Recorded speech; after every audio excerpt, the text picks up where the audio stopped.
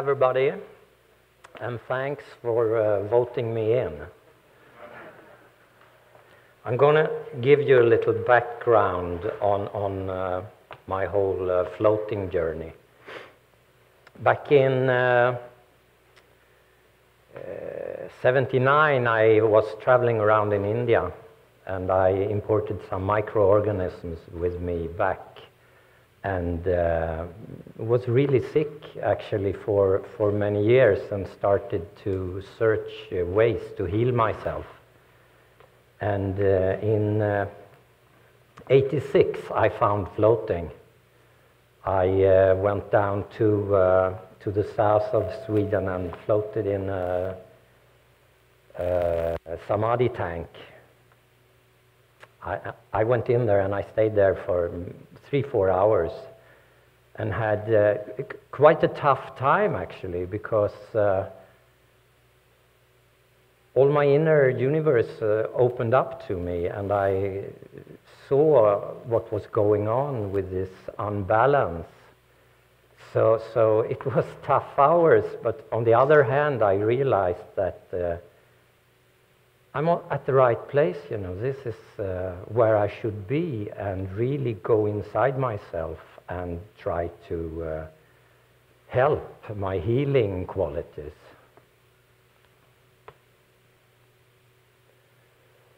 So I decided to start a float center in Stockholm with 2 friends, and we were able to find 2 second-hand samadhi tanks. It was, you know, not many people knew anything about floating in Sweden at that time. So it was quite hard to get people to come there to pay the rent, actually. But it was wonderful to have the opportunity to float as much as you liked. We could all float. We were all enthusiastic floaters, of course. So yeah, we did a lot of floating and a lot of experimentation in the tank. We got a lot of ideas of building our own product. Yeah, we sold the samadhi tanks and put our own products in our center. Then my friends, they decided that they had to focus on other things. So I took over the business, and at that time too, when I floated a lot, I started to appreciate simplicity more and more, and I wanted to have more quiet surroundings. So I moved out from Stockholm, which was where we started the place, out into the archipelago in Vaxholm, you know. Very quiet and nice place. I also built a tank in my bedroom out there and started to experiment even more with floating. And my perspective on myself shifted a lot, as most people probably find when they start to float a lot. I began to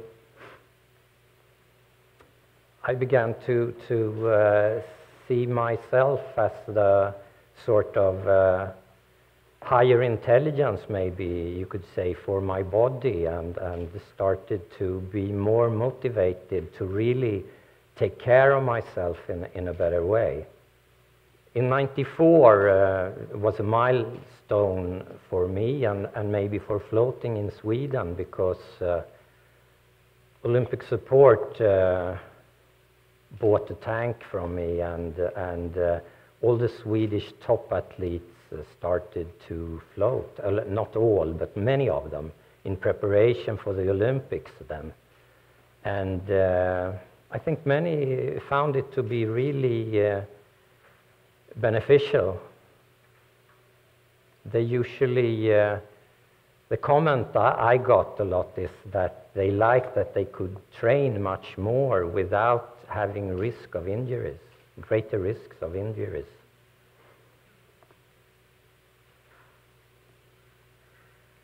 the rumor spread more and more about my product, and people more and more came and asked me to build tanks for them. And I had this idea when I started to build tanks.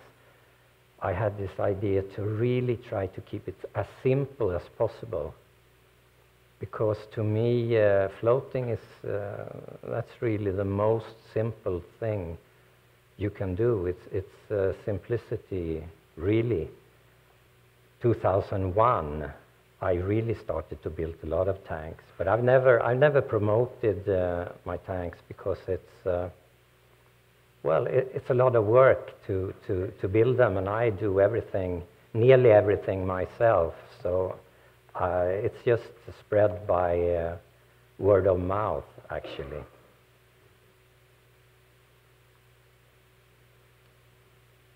After a while, I started to combine floating with vibration training. And that's a thing that you sometimes find on the gyms. It's a super active thing. You stand on a thing and you choose frequency, and then it shakes your body very powerfully. And I found out that it's a wonderful combination to have this super active thing with a super passive thing. And for me, it was also a lot about having had pain for so many years. I had shut down my body quite a lot. So floating was a way for me to sort of regain my body, to get contact, the inner contact back. And the vibration plate is a fantastic thing to really find your way deeply into your body. And then when you go into the tank, they work so well together, they enhances each other. Then the furthest I've sold the tank is down to Mallorca. I went down there to build floating in '05. And this is the title of my speech, really. And yeah, you see, sanctuary is a word derived from the Latin sanctuarium, which is, like most words ending in arium, a container for keeping something in. In this case, holy things, or perhaps holy people. And I more and more come to think about the float tank as a sanctuary, because for me it's I more and more have the feeling that I'm the God for my own inner universe. And when you realize that, you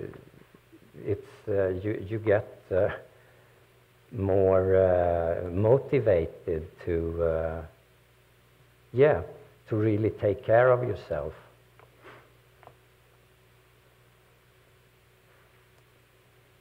So this is, I make tanks from wood, which is a little bit uncommon maybe. Yeah, I've had this idea all the time that floating is simple, keep the tanks as simple as possible. So there's no high-tech things on my tanks. It's only heaters, a pump, a submersible pump that's in the corner, and you can see the filter sticking out there. So it's, I love it, of course, and it's really simple to keep it running. Not many things I can break down.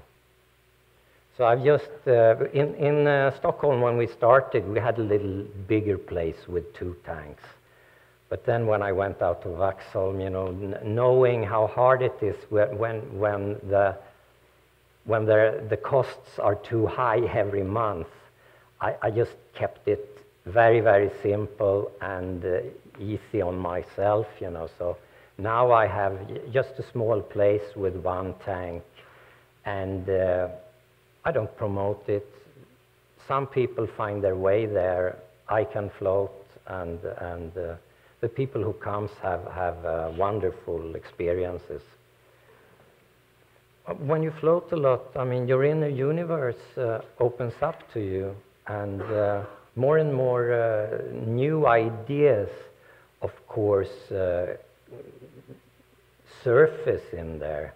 And there's been a lot of talk about a lot of researchers here, and I feel that every floater is a researcher, and you got to do research on yourself. You're going to do it, and I mean, your whole history is inside of you. It's all recorded in there, and maybe more. So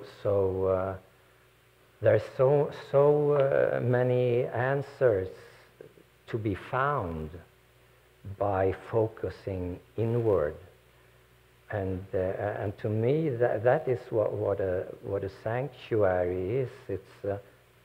It's a safe place for you to find out more about yourself and your relationship to all else. And this, we all know that it's bliss, you know, to float, how wonderful it can be. But also, if you really go in there and take a deep look around, there are other things to be found too.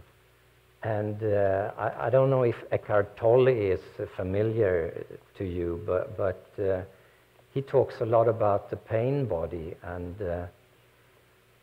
there's not only bliss inside, there's a lot of pain too. And from my experience, when you float a lot, you are going to go through these quite tough layers in there, and you're going to have to deal with a lot of quite tough things actually. And I mean, we are all, I think we're all linked together on a deep level. And these facts that 360 kids starve to death every hour on Mother Earth is going to affect us all, and we're going to meet this when we go deep inside. And there, but it's, I mean, it's the float tank is, the float sanctuary is a fantastic place to really address these issues and to meditate deeply on what's going on also outside on Mother Earth at the moment. And there are so many, when I was working on healing myself, I was going through a lot of frozen zones in myself because I had so much pain, so I had turned a lot of parts of my inner self off. And that was a really tough job. First to realize that this was the fact, and then to start to try to melt these frozen zones. And I found working with my voice, using sound to get in there was very, very efficient. And of course, using my breath. The breath is a fantastic tool to you can superoxygenate your whole body, and you can use it also as a kind of massage from inside. And and especially in the tank where you hang freely, you can get a fantastic rhythm going, and if you combine it with sound, you really can do anything in there. Sound is really interesting. I was doing a lot of screaming in the tank and trying to sound like different animals, and the weird sound that a human being can make. It's incredible, and it can bring up a lot of suppressed feelings in you. And it's nice to know, to do it in a space where you know that no one else hears it.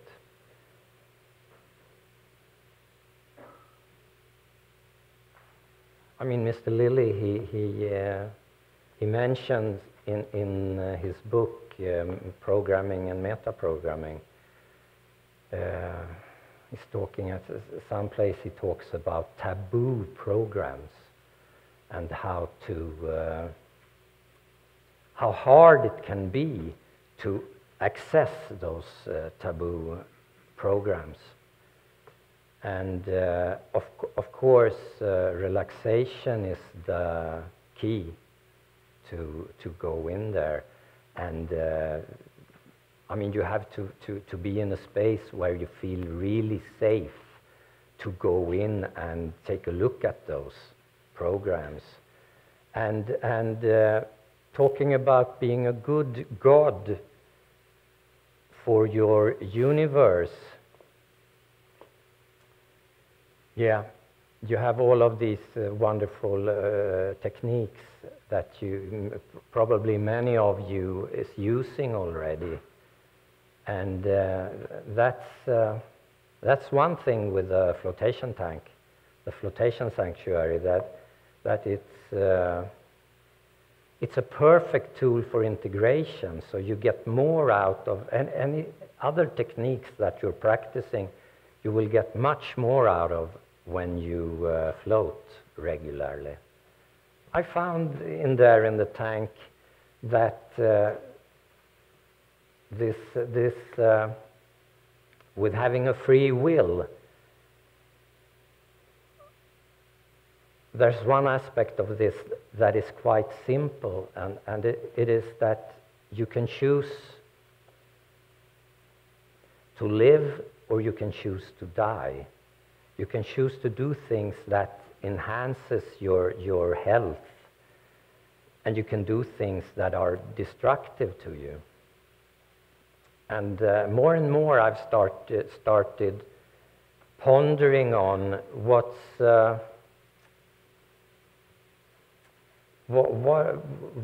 why is the world so tough? Because I find a lot of phenomena out there that scares me, really. And what programs is it that we deny to look at? How can I find an explanation to all the violence and all the negativity that's going on? And I feel, when I look out into the world, I feel that there are most things that people do has something to do with wanting to stretch out your life into the future, wanting to live, and probably just go on doing that. I mean, who wants to die, really? And if you want to die, when do you want to die? Most of us want to live for a little while longer, anyway. And I started to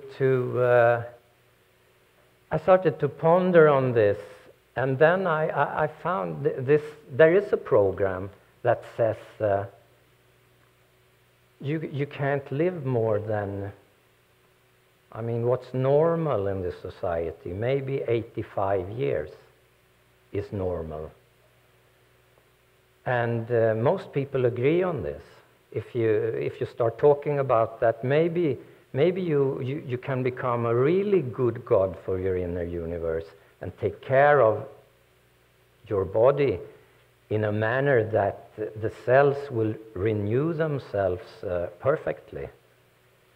And it's not, I feel that not many people think about this, that it might be possible.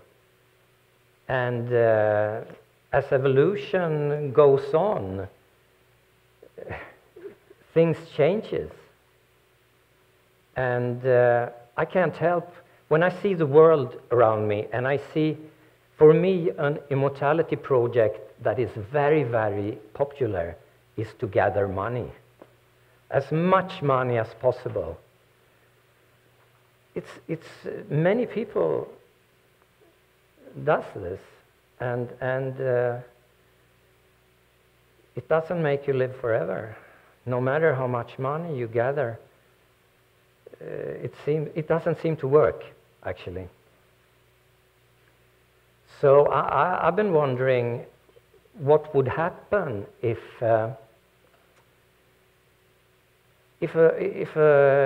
quite a big group of people would start meditating on, maybe it's possible to take care of your body in such a way that the cells renew themselves perfectly. What would this mean if many people learned how to do that? How would it change the way we go around on Mother Earth?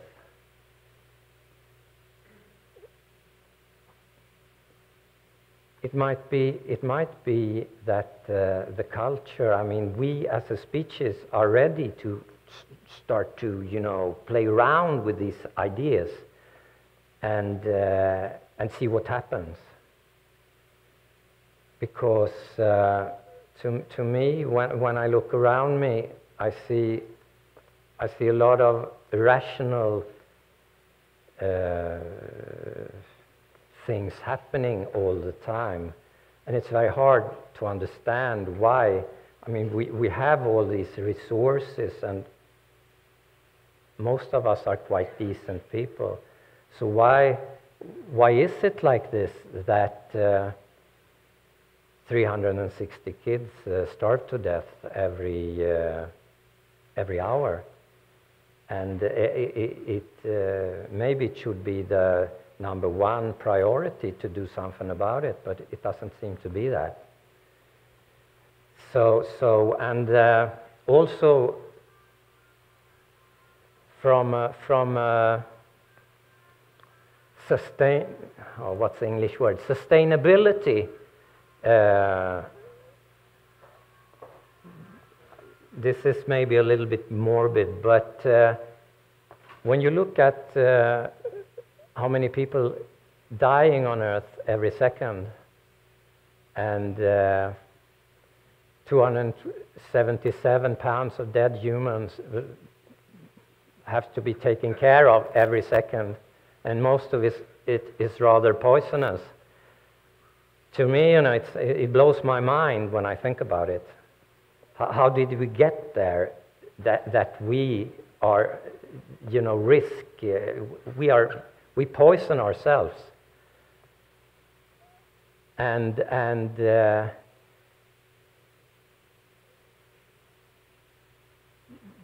it seems like that. It seems like that most of us believe that we are immortal, and we don't have to ponder on these things. We push it into the future.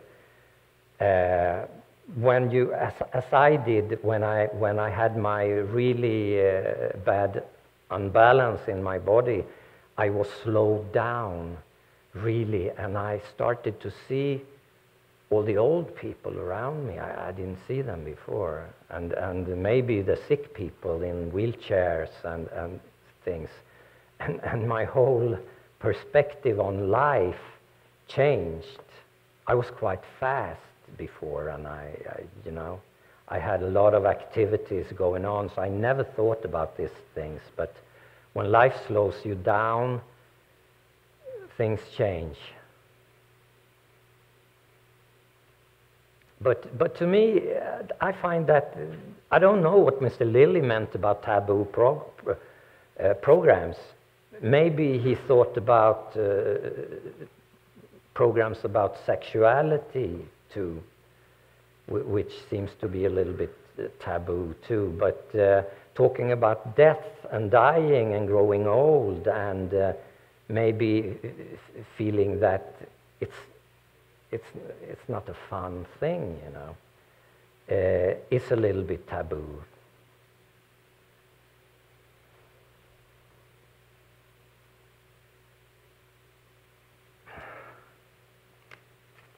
And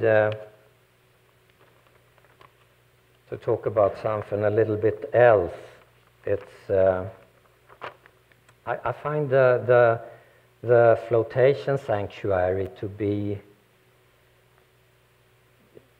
it's a perfect place also to break the cultural trance that we're in. I have a feeling there's so much information coming, and the speed is so high, so it's really easy to get dragged into this very high speed. And also this trance state, it's like we unclutch from Mother Nature, and we forget that we are a part of nature, and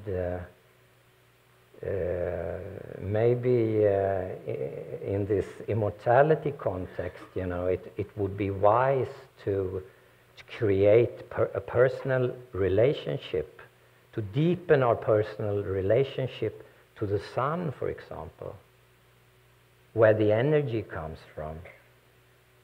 It's the sun runs this show in many ways. I mean, when we're out driving our cars, the petrol, everything comes from the sun. And maybe if you focus on this and meditate on this, you will get guidance how to live your life and how to be a positive change on earth.